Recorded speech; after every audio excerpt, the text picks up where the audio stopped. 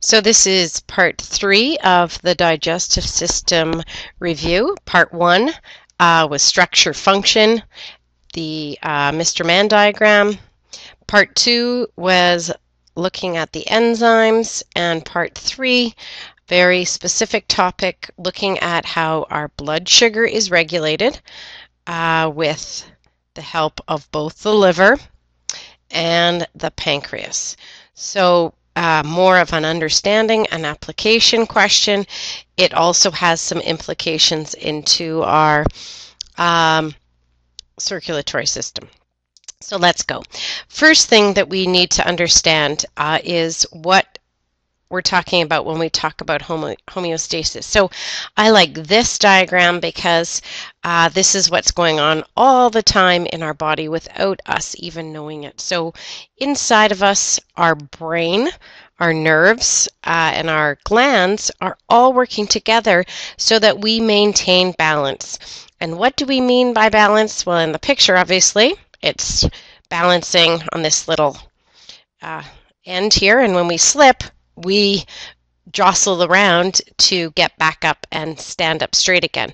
But in our body, we have some windows, some conditions that we have to maintain. So our body temperature might go up a little bit. We might go for a run and get a little hot, but our body's going to work to bring it back down to 37. And we might go out in the winter in the snow and get a little cold, but again, our body's going to work under the coordination of our brain, not brains, we only have one, and our nerves and our hormones to maintain this balance.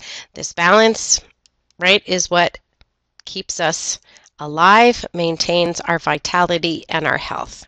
So in this story, we're going to be talking about two hormones. We're going to be talking about the hormone insulin and the hormone glucagon.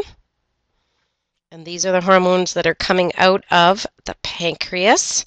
And any gland that makes hormones and releases them, we can give the name endocrine gland. And we want to understand that hormones are molecules, as we're seeing in this diagram. So this, if this was a cell in the pancreas, the insulin, let's use that example, would leave the cell. It would travel in the bloodstream. So tying this to circulation, dissolved in the blood plasma, in the liquid portion of the blood, and it would have a target. So in the case of insulin, the target would be the liver, right? However, what we need to understand that these hormones are going to target the cells of the liver. The whole liver in itself, the whole big organ isn't targeted. The target is going to be cells. And then this hormone will bind to a receptor on the surface of the cell and cause the cell to respond, have a response. That is working to maintain balance, homeostasis. So hormones are chemical messengers that travel in the bloodstream. In this case, the other thing that we need to know is that the liver is going to store glucose as glycogen. We remember glycogen is a polysaccharide, a highly branched, large macromolecule that we make from the molecule that we absorbed into our bloodstream, glucose. The blood flow through the liver. This is a really important and sometimes tricky topic for students, from the small intestine. So if this is the SI here, there is a blood vessel that connects, we're seeing it here, the small intestine to the liver. We call this the hepatic portal vein. So portal is the name of a vein that ends into capillary beds. On the other side of the liver, carrying blood away from the liver, is the hepatic vein, and this would connect to the inferior vena cava on the other side. So the hepatic portal vein would transport glucose after a meal towards the liver. The liver would take up the excess glucose and it would turn the glucose into glycogen. That means in the hepatic vein after a meal, our blood glucose would be lower. And the reverse would be true then.